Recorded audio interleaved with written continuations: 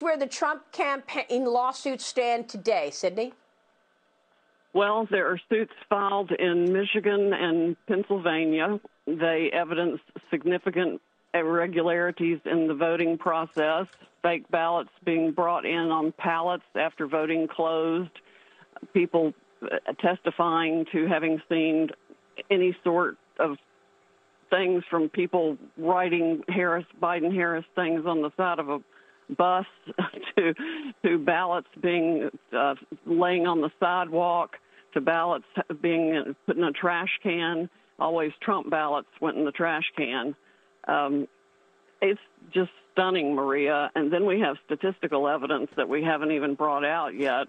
That's my next venture, is to explain the statistical anomalies that show it was physically impossible for the election to have come out the way it did. It's just mathematically impossible. So for all people who love science, the math is dispositive. So you want to tell me more about that right now, or are you waiting to discuss that? Well, it's a little bit complicated to explain, but we have evidence of the same number of ballots being injected, or the same number of votes being injected into the Milwaukee and into the Wisconsin system and into the Michigan system 3 different times. I think there were 2 specific injections of exactly the same numbers in Michigan, and then in Milwaukee it happened 3 times.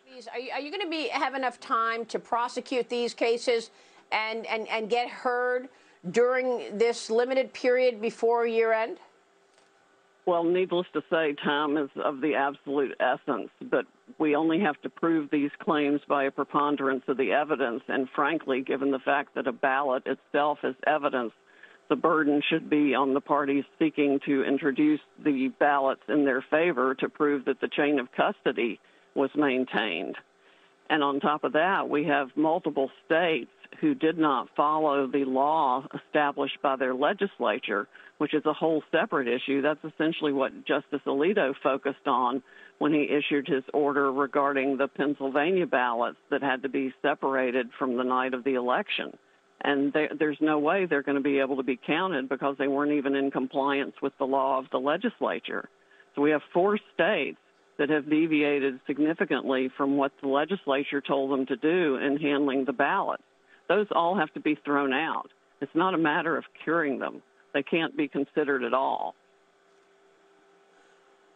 Attorney General Bill Barr sent out a memo Monday night of authorizing Justice Department prosecutors to investigate specific allegations of voter fraud before election results are certified, that certification coming in December.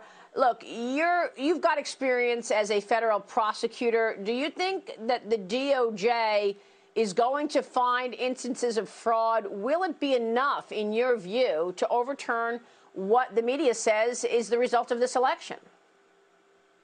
Well, if they don't, they're engaging in willful blindness, because there is scads of evidence and testimony from any number of witnesses. I've lost count of how many they have. More pour in every day.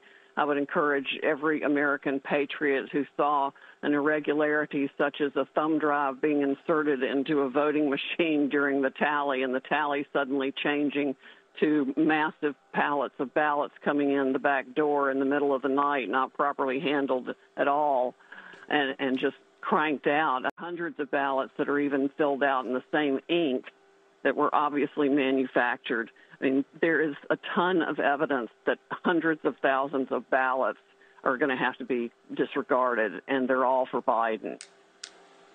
Hundreds of thousands of ballots. All right, before you go, Sidney, I want to ask you about this software being used. Was it the Dominion software? Now, we talked on the show on Sunday, and we discussed the potential of Nancy Pelosi's family having an interest in that software company, Dominion. What can you tell us? We are still investigating all of that and connecting the dots. There is a substantial problem with the Dominion systems because Texas even refused 3 different times to adopt and use those systems because they have inherent defects. One of our theories is that those defects were built in for a reason. There is Chinese software and other components within those systems. And of course, China has the greatest interest in the world in disrupting this election. I think it's entirely possible that the NSA and the DIA, the Defense Intelligence Agency that General Flynn used to head, should be conducting their own investigation for national security reasons, because I think there's a high likelihood that it's China, for the benefit of Joe Biden, that did this election rigging.